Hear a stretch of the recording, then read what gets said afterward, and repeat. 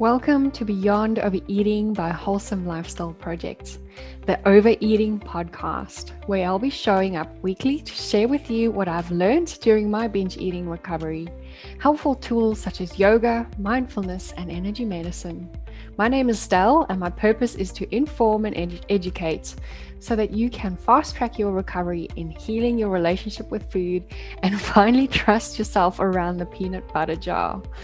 Join me as I share top tips, my struggles and triumphs to help inspire or just entertain. Remember, there's nothing wrong with you if you can't stop overeating. That's why I'm here to guide you along the way. Welcome back to another episode of the Beyond Overeating podcast by Wholesome Lifestyle Project. My name is Coombe-Heath, binge and emotional eating recovery specialist. I'm here to provide you with easy-to-use tools so that you can stop binge eating and form a relationship with food and body that is a sense of freedom and just feel so much more confident in your own skin. Today and this week is International Eating Disorder and Body Image Awareness Week. And because of that, I thought I would actually share a few little insights about eating disorders or just a little few facts about the diet culture that actually derives a lot of our eating disorder behaviors, but also just a few things to think about. And then for the rest of the episode, we will move into a tapping sequence to help you shift your body image. So I'm excited to get started. And let's just go with the first little thing that I would like for you to think about today. And that is that diet culture incorrectly tells us that higher body weight is a problem and that it needs to be fixed with restrictive and rigid diets and exercises. Your body is not wrong and it's not to be fixed. So that's the first thing I would like for you to start thinking about. We have been conditioned day in and day out by the diet culture that we need to be a certain size, fit into a certain size in order for us to be happy or healthy or, actually just fit in and feel comfortable in our own skin. And that's kind of even the jargon that they use. And I would love for you to start questioning that. And when I start working with my clients, one of the first things they say to me is, I want to lose weight. And when I ask them why, they say, because I want to feel confident in my own skin. And that exact programming comes from the diet industry. Because since we were little, we have seen diet culture on the front of magazines, in TV adverts, and now even more on social media, where we'll see someone with a dramatic weight loss story, and the headline would say, I feel so much more confident. Unfortunately, the truth is that confidence comes with it from within, and it has nothing to do with what we look like. So I'd love for you to really just maybe journal this evening, just take out a nice big patch of paper and really just jot down where these beliefs of your body needing to change in order for you to be worthy or good enough comes from. And it's not something that you just thought of one day. These things come from a culture that says thin is popular and anything but thin is not. Also, knowing that that belief is built on a false culture. Also understand that the diet industry profits off people feeling bad about themselves. And that is the first step in realizing that the perfect body does not exist. And I'm going to say that again, the perfect body does not exist. And you are a unique being, human being. You are in a unique form that is like nobody else's, not even a twin, identical twins' fingerprints are the same. So we are all unique. Our bodies are all unique. And I'd love for you to just start embracing that as your own version of perfect. So stop looking at what social media is showing you. Stop looking at what the diet culture says, and please stop Googling what diet you need to move on next. Now, I'm very excited because soon I will be releasing my brand new course, which will help you ditch diet mentality and move into more of a mindfulness-based approach when it comes to eating. So I can't wait for that to come out. And I would love for you to keep an eye out for my content and announcements, because I'd love for you to take advantage of and be one of the first people to hop on to that course when it does come out, because this course is really going to just be a life-altering experience where we get to shift and rewire our diet mentality and move into a space of feeling more confident in our skins without having to diet or without having to shift our bodies. So look out for that. I'd love for us to now hop into starting to break some of that belief. And EFT is one of the most amazing tools that I like to use when working with beliefs and emotional responses. And for those of you who have not heard of EFT, EFT is emotional freedom technique. And I covered in episode 20, I covered a episode of dealing with comfort eating, and we went through a sequence of EFT tapping. So if you would like to go and follow that one after this episode, you're welcome to do so. I'll put the link in the show notes. But for right now, I would like for you to just find a comfortable space wherever you are, grab a glass of water, wash your hands, and we'll get into a tapping sequence that will allow us to move into body acceptance and just being more comfortable in your own skin right now. That's right, baby. You don't have to change your body for anything. You can start being confident and happy in your own skin from the minute you use this tool. So I'd love for you to just sit back and enjoy this, because you might want to grab a few tissues as well, because some of the stuff might hit hard and it might be quite confronting, but that's when the healing starts. So I'd love for you to get comfortable. If you have to pause this episode, go and grab what you need. I would say grab some water, grab your tissues, and maybe a journal and a pen and paper, or a pen and paper afterwards if you wanted to just process this a little bit further. So let's get started. And through this process, I will guide you. And just a quick recap for anyone who's new to my podcast or who's new to emotional freedom technique, or EFT for short. EFT is a tapping sequence where we tap on certain meridians of the body to release emotions. And through this process, we actually get to start facilitating healing.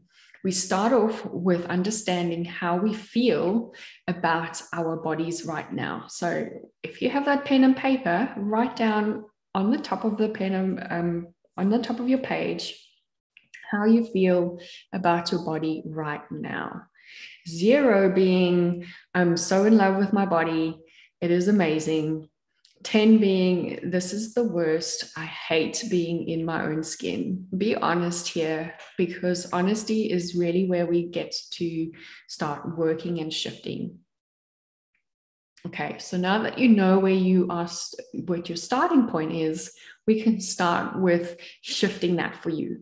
And the idea here is to bring that number down closer to 0. And I'm not expecting you to get to 0 after just one session.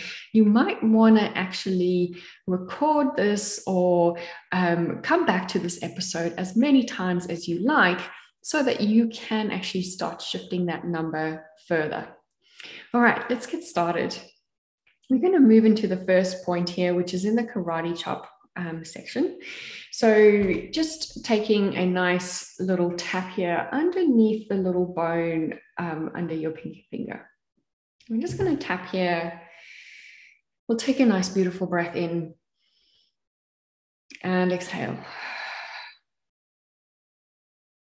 And we'll start with these statements.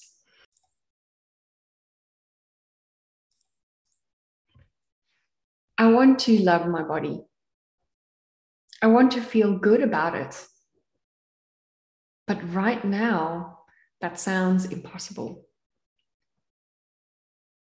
I have years of hating my body. So many years of feeling so overwhelmed with this body. So many years of underfeeding it. Years of overfeeding it. Of feelings of shame for having this body. And taking out all my frustrations and self-hatred on my body. And even though I have mistreated my body, I'm ready to see my body differently. Even though I've been beating myself up for years. In fact, I've done it for so long, I don't even notice it anymore. I'd really like to start changing this right now. And even though I need my body to change before I can even feel beautiful, I'm ready to start the process of accepting it. I'd love for you to just take a deep breath here. This is just the setup statement. If you need a glass of water or just a sip of water, allow yourself to just take a moment to just feel into these opening statements. And then we'll start moving into a deeper sense of release. So we're going to start here at the top of the eyebrow. And just repeat after me. I'm fed up with beating my body up. Side of your eye. I'm so good at beating it up. Under your eye. I've done this for so many years. Under the nose. Would I treat my pet this way? Your chin. Would I treat a child this way?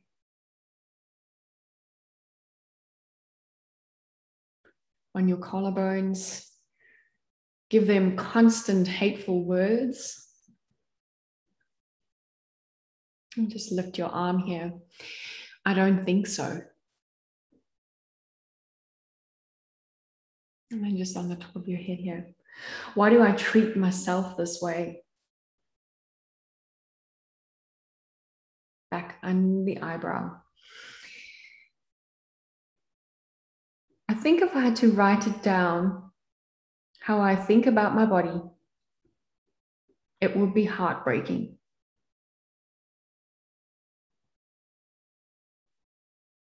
Side of your eye. Because my body supports me every day. Under the eye. And yet I punish it every day.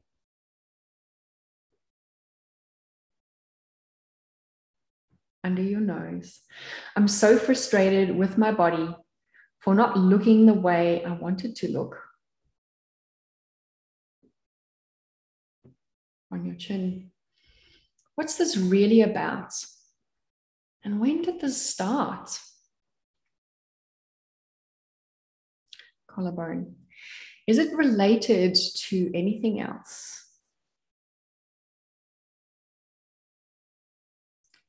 Under your arm. I'm bringing my compassion into this moment.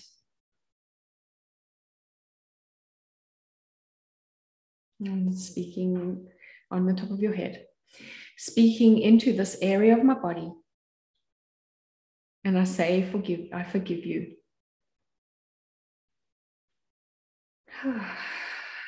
Take a breath in, lovely. Just take a moment to feel whatever comes up for you. Sometimes this can be quite difficult to process. So allow emotions to surface. Allow yourself to just feel what you need to feel. And then we'll start with just noticing if there has been a shift. So I'd love for you to go back to your pen and paper. And out of 10 now, rate how you feel about your body. 0 being, I am so in love with my body. I don't want to change at all. 10 being, I just really hate being here. I just wish everything would change. And then I'd love for you to just see if there has been a shift. Hopefully there has. If there hasn't been a drastic shift for you, I would love for you to just go back to the start of these opening statements and just go through these statements once more before you move into the next step. If you are ready to move into the next step, let's get going. So we'll start again at your eyebrow. And we'll just tap here just underneath the eyebrow. What if I could start being kinder to myself? Side of your eye. I choose to forgive myself now. Under the eye. It's not my fault that I'm struggling with accepting my body.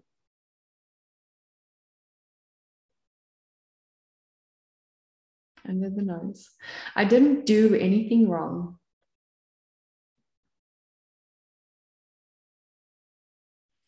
On your chin. I'm learning how to be kinder to myself now.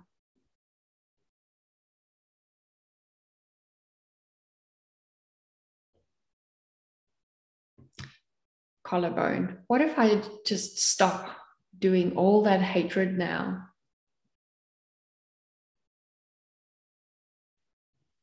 Under your arm. What if I started appreciating myself?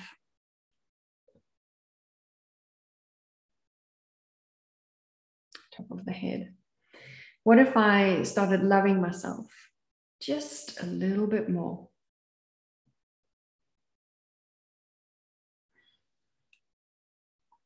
Let's take a moment to work through that. We'll start again on the eyebrow. I'm ready to start living my life deeply. Side of the eye. What if my body is doing its best right now? Under your eye. What if I started appreciating myself? And I'll say to your body under your nose, body, I promise to be kind to you. On your chin, I deserve to heal. On the collarbone, I'm just loving myself a little bit more with every breath. Under the arm, my body deserves love and respect. Top of your head, I am so grateful for my amazing body. Taking a beautiful breath in, release that, and gently just tune in and see how you feel. I'd love for you to repeat this process in the next couple of days and see if there's a real shift in that number for you from 0 or from 10 down to 0. Start by now checking in if there's been a small shift for you as well. I can't wait to see you in the next episode. If you would like to leave a comment, just click on the show notes and leave a comment below. I'd love to hear from you. Have a beautiful day, everyone. I will speak to you soon. Bye.